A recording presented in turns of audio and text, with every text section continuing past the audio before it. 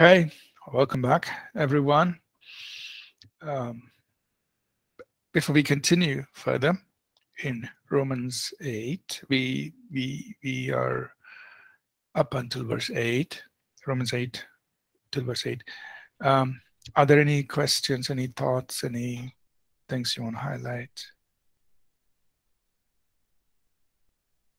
Anybody has any questions?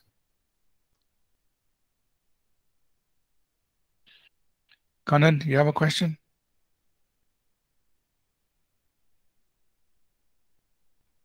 All right, no questions? Okay. All right, I'm seeing your responses in the chat.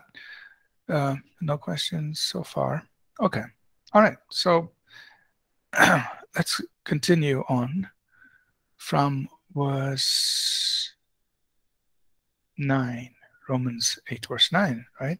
So we did till verse 8, which is very, very sobering that if believers are carnally minded, this is what's going to happen. And so, many times when we pray and minister to people, of course, people want life, they want peace. They don't want death at work in their lives. And we can pray for them. The anointing of God will, take care of that particular situation. But, it's not a permanent solution. I mean, thank God that at that moment, because of the anointing of the Holy Spirit, whatever was causing death in their situation or their life, or whatever was, depriving them of life and peace, at that moment can be addressed by the anointing of the Holy Spirit. It's not a permanent solution. Why? Because they may receive a miracle, they may receive a healing, they may receive a deliverance. But if the same believer continues to living carnally minded, things are going to repeat again. Because to be carnally minded is death. There is no life and peace. That means there is no Zoe, the abundant life, no peace. So they'll be back in that same situation. They'll come for another prayer, another deliverance, another. And so many believers are living like this. They live from one deliverance to the next. They need to go find somebody who's anointed to pray for them. But that is not the answer. The answer is they need to know how to live in the Spirit.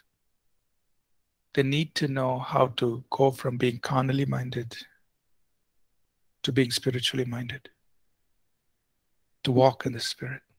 That's the real answer. Because the law of the Spirit of life in Christ Jesus sets every one of us free from the law of sin and death, provided we walk according to the Spirit and not according to the flesh, provided we live spiritually minded and not carnally minded. So that's the real answer. Then that's what we need to bring believers to. Now, thank God for the anointing. Thank God for healing and deliverance and miracles. We all need it. And, it will address the situation at that moment. But the real solution is we have to move into being spiritually minded. So in verse 9, Paul writes, he says, to the believers, but you are not in the flesh, but in the Spirit. And those believers, you're not supposed to be living in the flesh. You're not supposed to be living according to the flesh. You're supposed to be in the Spirit. And why is that possible? Because the Spirit of God is dwelling in you. Now, if anyone does not have the Spirit of Christ, he's none of it. So he says, this is verse 9. See, if you don't even have the Holy Spirit, you don't even belong to Jesus. But he's saying, believers, you have the Holy Spirit in you. So you have no excuse to live in the flesh, but you need to be in the Spirit, in the Spirit. So again, that phrase, you are not in the flesh, but you are in the Spirit. So that's the life of a believer. It's a life in the Spirit, meaning you are living out of the Spirit. A nice analogy is that of a fish in water. The fish is living in the water. Believer, you are to live in the Spirit. So the fish is swimming, but it's fully surrounded by water. Its life comes through the water. I know in biology class we should study how the water comes through and goes through the fins, and it's able to, breathe that way, literally.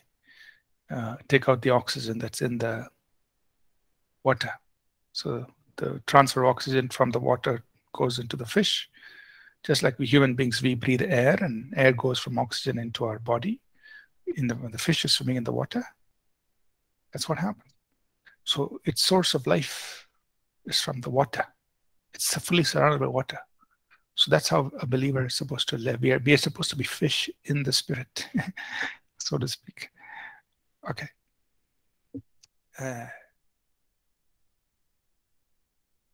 He says, you're not in the flesh. You are in the Spirit. You're living in the Spirit. You're surrounded by the Spirit, and your life is originating from the Holy Spirit.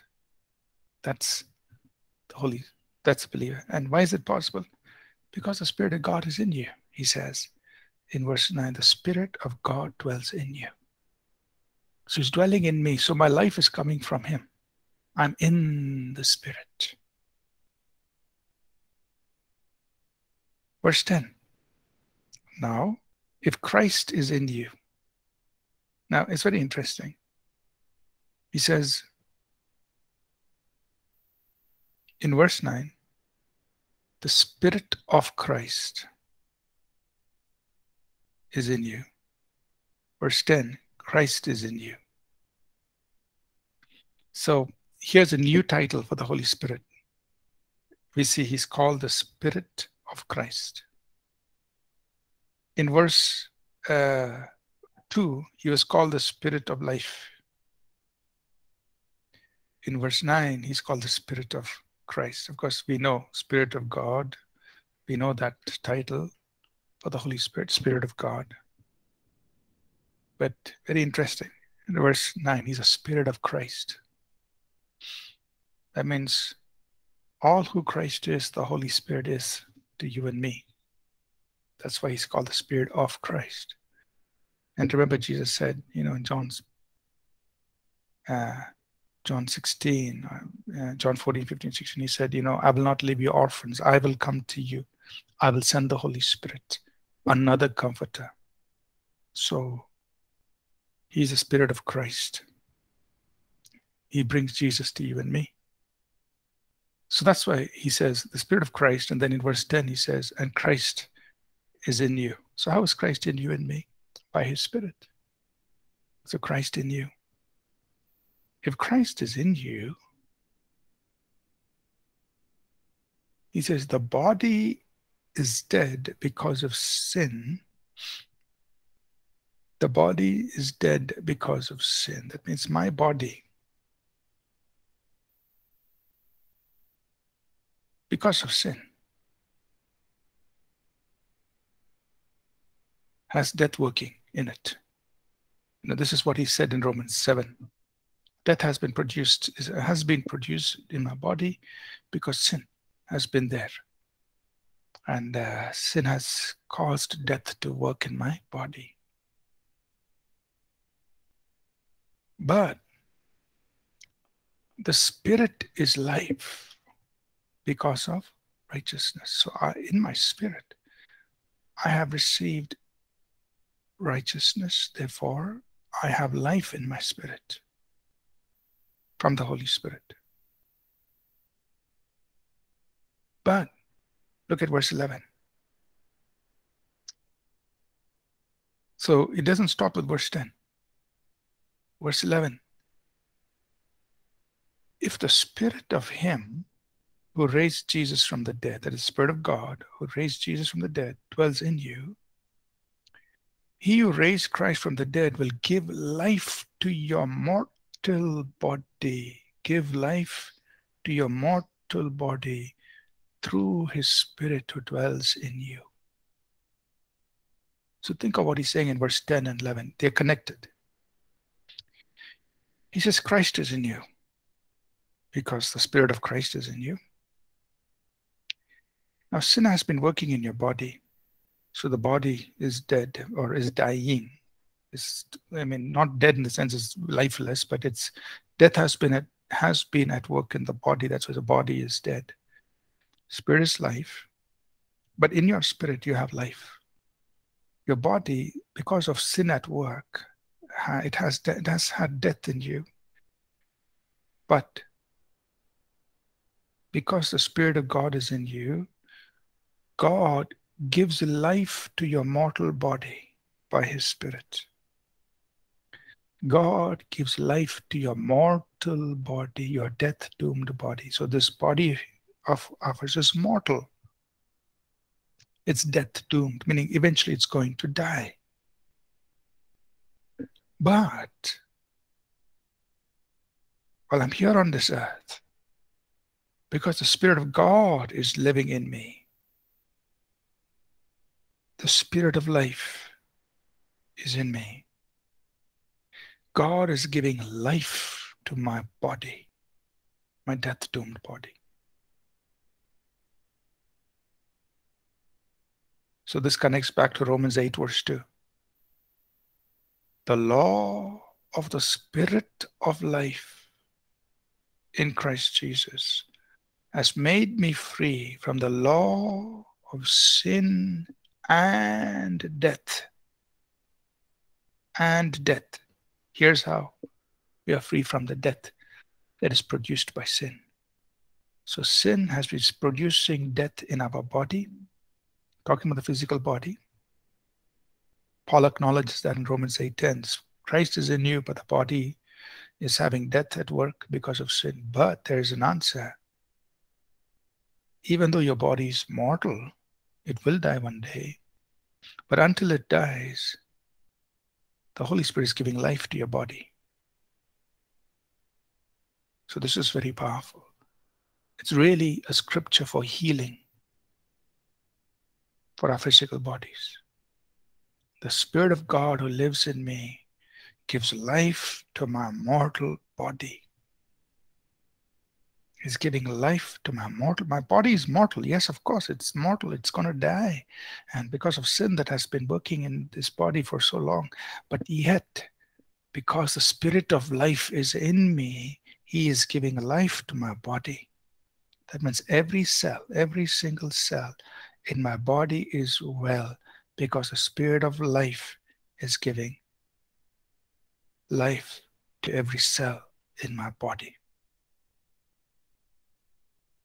We need to acknowledge that the Spirit of life sets me free from the law of sin and death.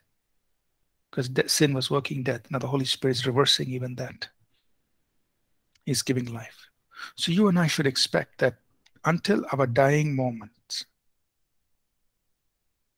we want the life that is coming from the Holy Spirit to fill our bodies, affect our bodies, keep us in good health, touch every cell in my body, and keep every cell in my body in good health.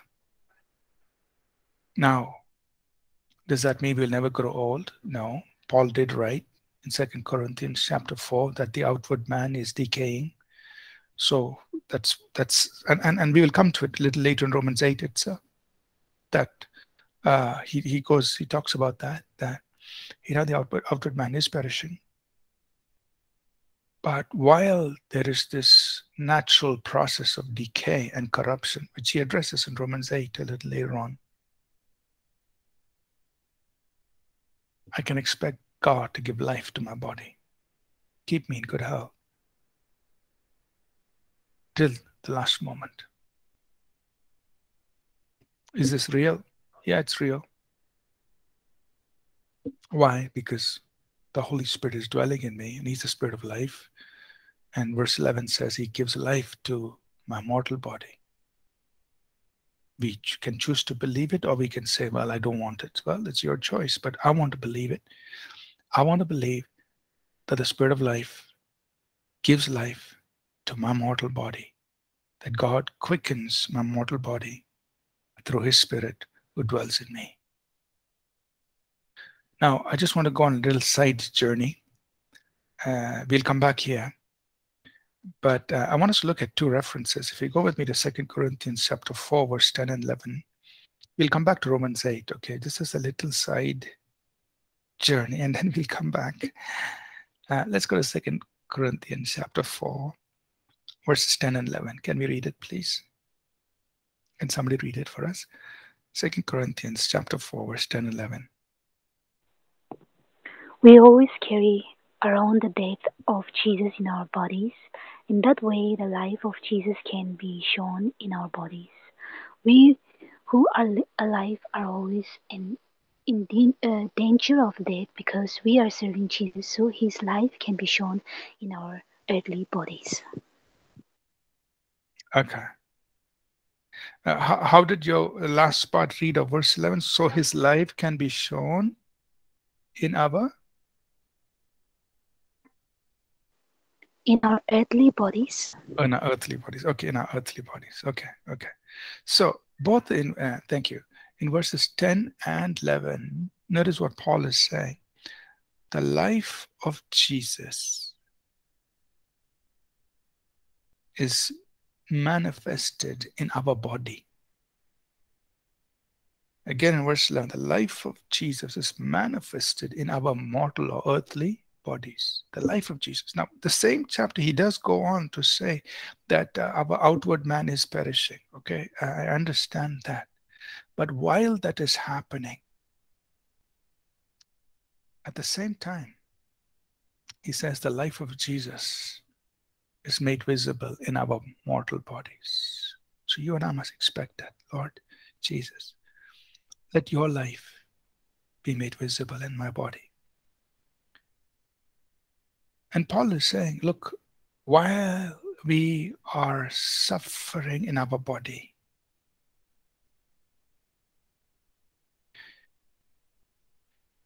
in the midst of that, the life of Jesus is made visible.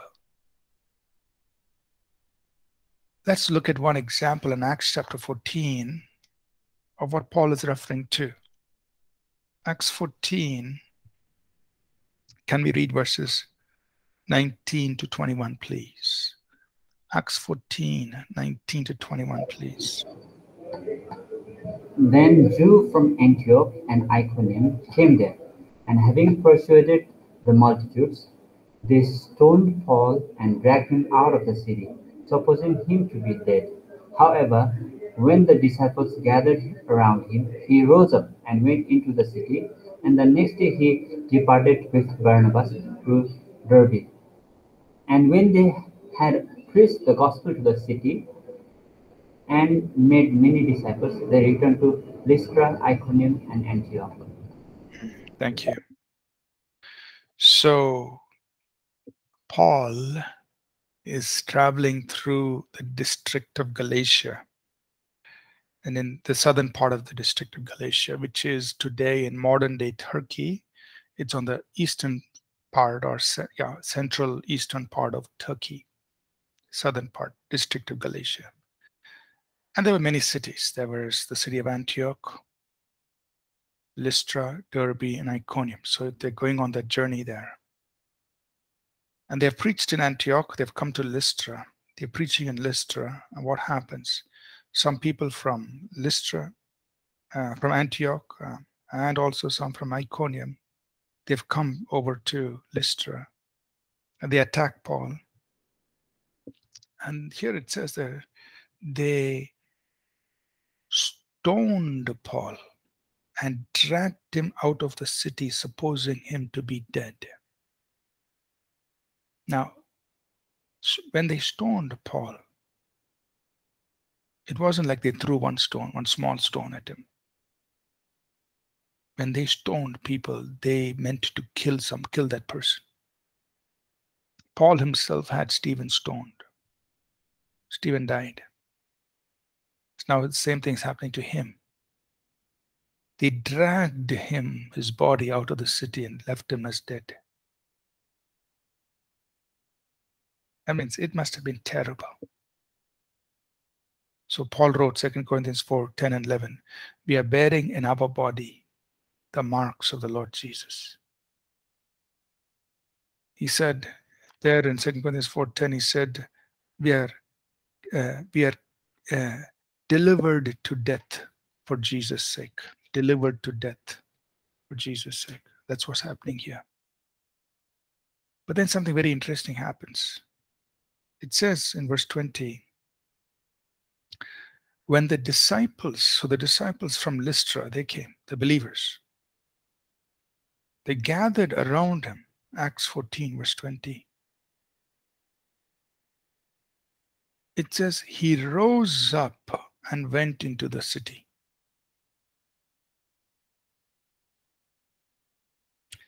If a man had been stoned and dragged out of the city and left for dead,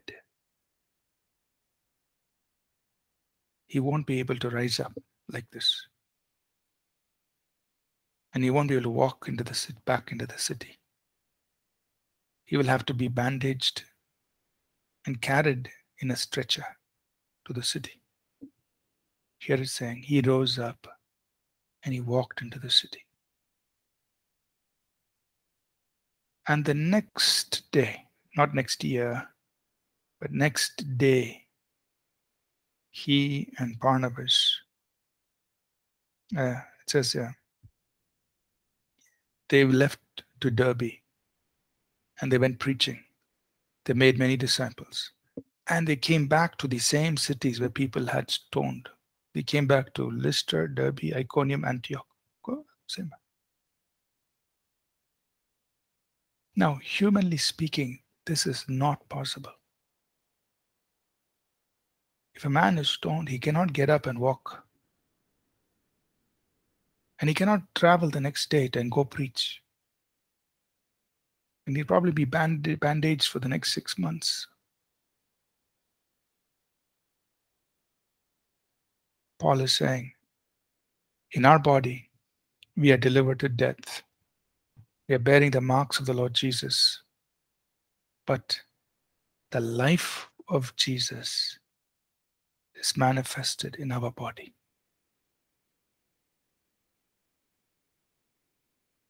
That means the life of God, the Spirit of life, had supernaturally healed him when the disciples gathered around him.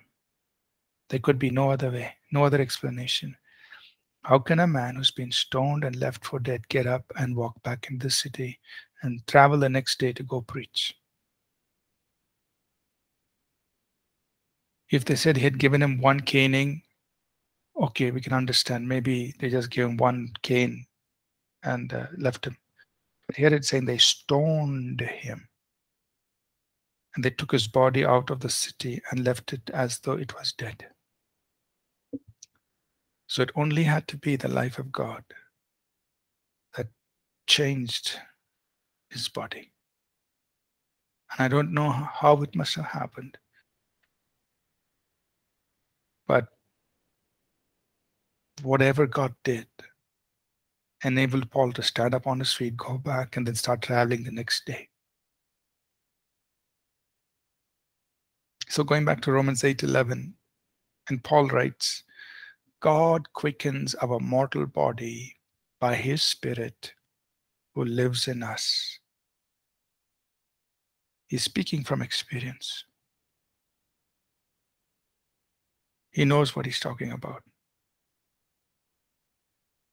That though there is all these things affecting the body, God is giving life to our mortal body, our earthly body, by his Spirit who is living in us. So I want to encourage us, based on Romans 8:11, to expect the life of God to touch our physical bodies. So when people are sick and you're ministering to them, you encourage them. Hey, the Holy Spirit is in you for a reason. Of course, there are many things He does, but one of the things He does is He gives life to your mortal body. He quickens your body through His Spirit. So you begin to acknowledge that. You begin to say, God, touch my body with the life of your Spirit and give life to my body.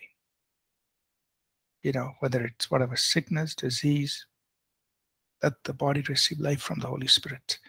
Okay, so that's Romans 8, 1-11. Let's jump now to Romans chapter 8. Let's go forward from verses 12. Let's read all the way to verse 17. Romans 8, 12 to 17. We're continuing now. Please, somebody could read this. Romans 8, 8, 20 to 12. Therefore, brethren, we are debtors, not to the flesh, to live according to the flesh. For if live according to the flesh, you will die. But if by the Spirit put the deeds of the body, you will live. For as many as are led by the Spirit of God, these are sons of God. For you did not receive the spirit of bondage again to fear, but you received the spirit of adoption, by whom we cry out, Abba, Father. The Spirit Himself bears witness with our spirit that we are children of God. And if children, then heirs, heirs of God, and joint heirs with the Christ, if indeed we suffer with Him, that we may also be glorified together. Yes, Yeah, thank you. Thank you. So, what's the conclusion of what he has spoken to us so far? So he says, verse 12, therefore, brethren. Okay. I've told you all this. Therefore, meaning, let's sum it up. Therefore, brethren. Now remember, he's speaking to brethren. He's speaking to believers. And he says, okay, believers, I've told you all this. I've told you how to live. Therefore, we are not debtors to the flesh to live according to the flesh. So this is it. Believers, we don't owe the flesh anything. You're not a debtor to the flesh. So when your flesh cries out for attention, tell the flesh, I don't owe you anything. I don't need to pay attention. I don't have to pay anything, not even attention. I owe you nothing. We are debtors not to the flesh, to live according to the flesh. We don't have to give in to the dictates, the desires, and the drives of the flesh. No. Verse 13. Now remember, he's talking to believers again. He says, for if you live, so it's not needed, but if you do, if you live according to the flesh, you will die. Once again, he's repeating that same warning he had spoken about earlier. To be carnally minded is death. Same thing again. If you live according to the flesh, you will die. Believers, if you live according to the flesh, you'll have death at work in you, both natural and spiritual. You will die. But if by the Spirit you put to death the deeds of the body, you will live. So, what must the believer do? What is the life of the believer? By the Spirit, with the help of the Holy Spirit,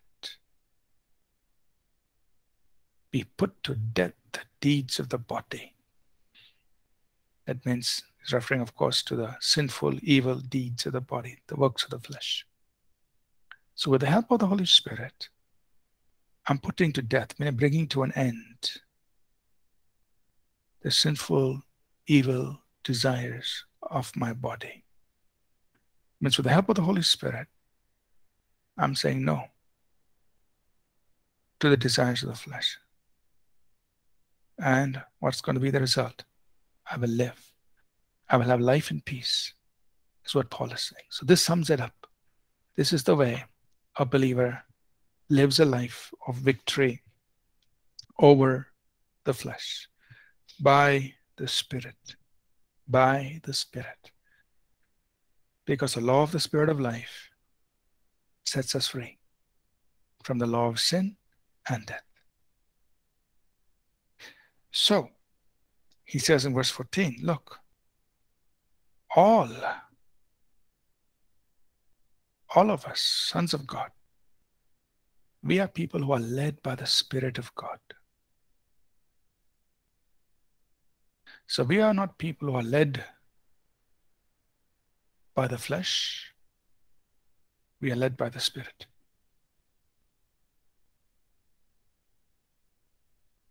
If you're led by the flesh, what do the flesh says we do? Then you're being led by the flesh. We're not led by the flesh. We are led by the Spirit. That means what the Holy Spirit says, we do. He leads, we follow. So he says, verse 14, as many as are led by the Spirit, they are the sons of God.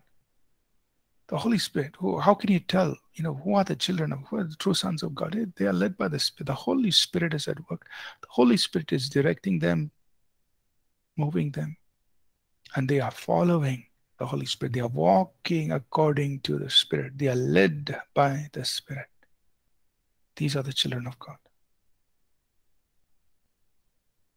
Now, verse 15, he says, you did not receive the spirit of bondage, but you received the spirit of adoption. So contrast. Also, a new title for the Holy Spirit, Spirit of Adoption.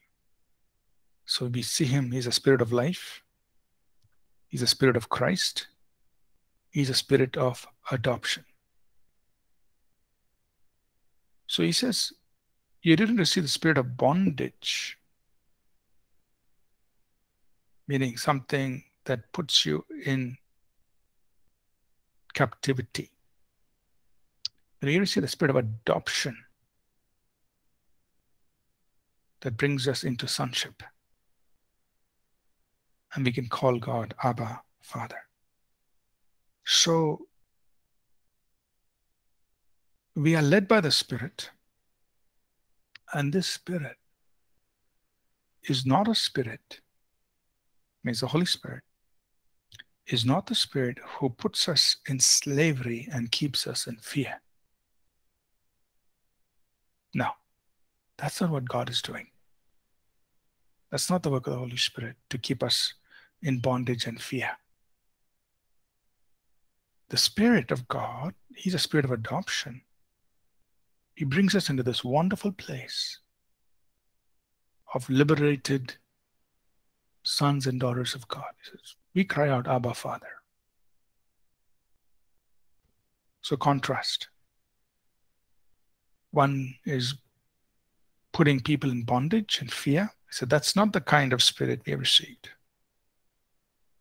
So anything that is bringing people into bondage and fear is not the Holy Spirit.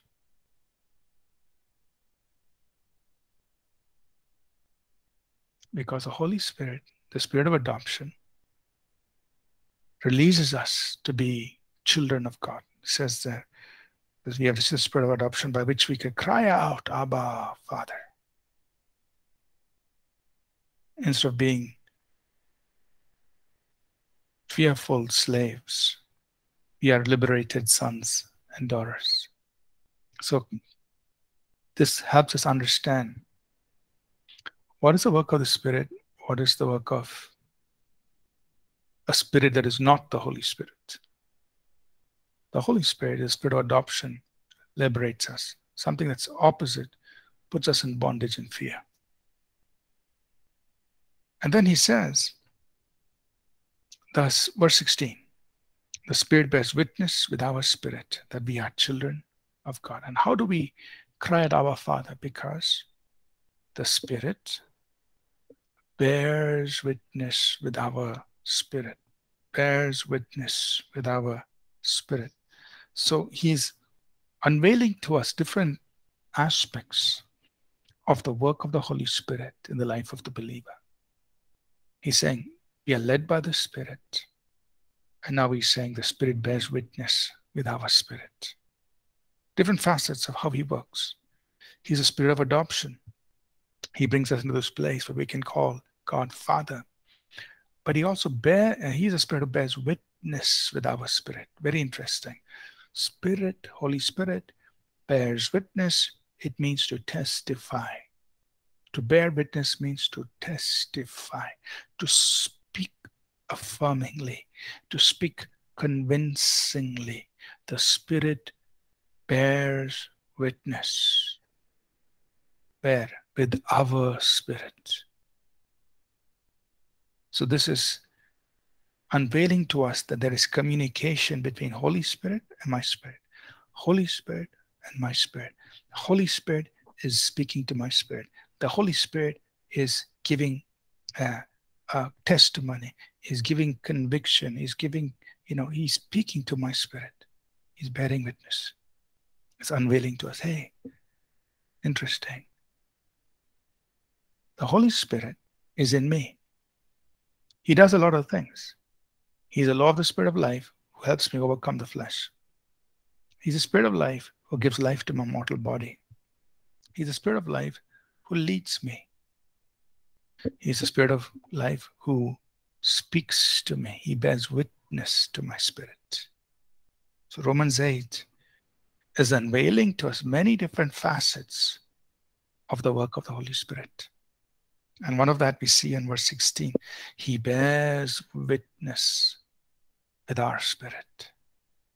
That means he is testifying, he is speaking, he is giving evidence, he is giving conviction. He bears witness with our spirit. And in this particular case, the witness or the conviction that he gives us is, we are children of God. So this is your birth certificate. How do you know you're a child of God? Show me your birth certificate where the Holy Spirit bears witness with my spirit that I am a child of God. I know I'm a child of God. Why? The Holy Spirit bears witness with my spirit.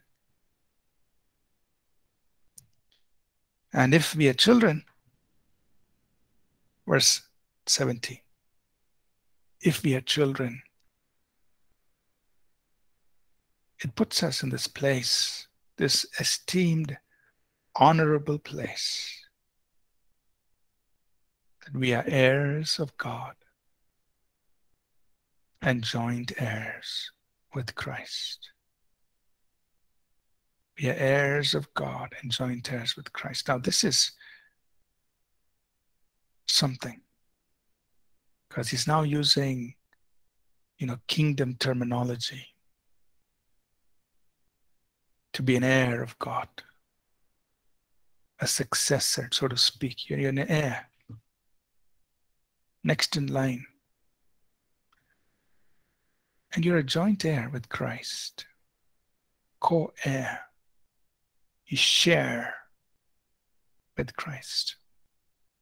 This is amazing. This is who we are as children of God. We are heirs and co-heirs. We share in everything that Christ has. Of course, we are not deity. Christ is deity. We are not. But in the context of all that he has already spoken to us in Romans 5, Romans 6, we are heirs. We share in all that Christ accomplished. We share in all that Christ has at the right hand of the Father. We are co-heirs with Christ because he has become all of this to us. We share in his righteousness because he has become righteousness to us. We share in his authority because he has raised us up and made us sit together. So we're co-heirs. And so he says, so continue verse 17. So we can suffer with him because we know we'll be glorified together. So even if we suffer, we know we're going to be glorified. Because we're heirs of God, we're joint heirs with Christ. The suffering here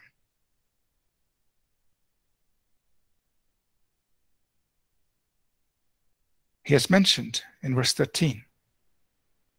You put to death the deeds of your body. So there are many kinds of suffering that we will face as people on the earth. Whether it's persecution, affliction, all those things. But there is also the suffering that is already mentioned in verse 13. We put to death the deeds of the body. Now that's not easy. It's not easy. Just as a cross-reference, I'll just do this quickly. As a cross-reference, you go to 1 Peter chapter 4. 1 Peter chapter 4, verses 1 and 2, please. 1 Peter 4, 1 and 2, please. Somebody could read it. Therefore, since Christ suffered for us in the flesh, arm yourselves also with the same mind. For he who has suffered in the flesh has ceased from sin, that he no longer should live the rest of his time in the flesh for the lust of men, but for the will of God. Yeah. Thank you. So, 1 Peter 4, 1 and 2, he's talking about a different kind of suffering. He's talking about suffering in the flesh that causes us to cease from sin. So let's look at Jesus, how he suffered. So you also suffer. Be willing to suffer. In this case, you're suffering because you are ceasing from sin. So going back to Romans 8 and verse 17, it says, look, be a children of God, be heirs of God, we're joint heirs with Christ. And if we suffer, and one of the aspects of suffering is in putting to death the flesh so that we can cease from sin.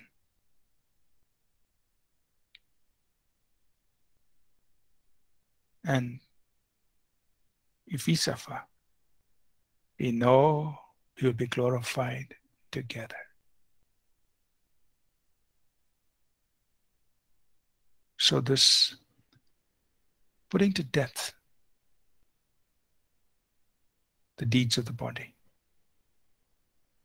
is going to only cause us to be glorified together. That means to walk in glory together. To walk in the glory of being an heir of God and a joint heir with Christ. So how do we walk in this glory? So it's wonderful. The Bible says we are heirs of God, we're joint heirs with Christ. It's wonderful. Wow. But how do you walk in that glory? Because it's a very glorious position. Heir of God, joint heir with Christ. How do you walk in that glory? If we suffer, we will be glorified together. We can walk in this glory together. I'm putting it in the context of Romans 8. Right? Of course, there's a future glory, and we will be enthroned with, we will rule and reign with Christ in the millennium. All of that is there. I'm not denying that. I'm putting it in the context of what He has just written for us. If we suffer, we will walk in glory together. As heirs of God, what is the glory is mentioned? as an heir of God, as a joint heir with Christ. So for us to walk in the glory of being heirs and joint heirs, we must be willing to suffer the putting to death of the sinful deeds of our body by the Spirit. That's the key. So why, I just want to close now. So why is it that we are not seeing believers walk as heirs, joint heirs? Right here. That we are not willing to suffer the putting to death of the deeds of our body. We will pause here. Any questions so far? I know we're just a few more minutes, but any questions till this verse 17?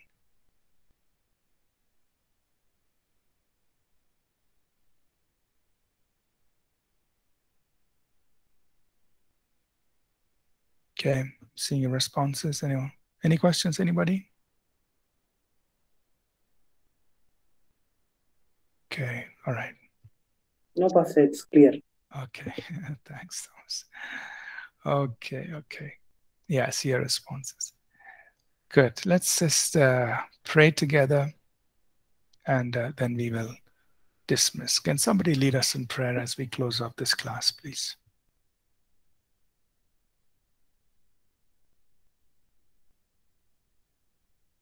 Pray. Father, in Jesus' name, we thank you, Daddy. We bless your holy name. Thank you for this wonderful time, especially the deeper revelations from the chapter, Romans chapter 8, Father. Thank you, Dad. Help us to led by the Spirit. Help us to walk in the Spirit, O Lord. We thank you. We praise you for the Holy Spirit. Thank you, Jesus. You paid the price and you given your Spirit to live according to the Spirit, not according to the flesh. Help us to live according to the Spirit, O Lord. We thank you for this wonderful revelations. Bless each and every one. Let these words will be manifest in our spiritual walk and spiritual journey, Father. We thank you, we praise you. We give you glory and honor. In Jesus' name we pray. Amen. Amen. Thank you, everyone. We'll take a quick break. I'll see you later. Thanks. Bye now. Thank you, Pastor. Thank you. Thank you, everyone.